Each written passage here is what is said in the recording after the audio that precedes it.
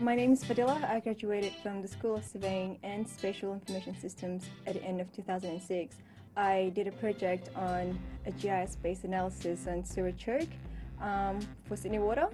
Sydney Water owns about 23,000 kilometres of sewer pipeline in Greater Sydney. Look at the pipe, look at the edge of the pipe, we look at the length of the pipe, where it leads to, so Sydney Water can send down the team to clear out the pipe. The primary cause of the choke that we found from the study was from tree roots blocking into the pipe. I am now working for Whelan's Insights, which is a consulting surveying company in the city, working mostly on the Sydney Metro project.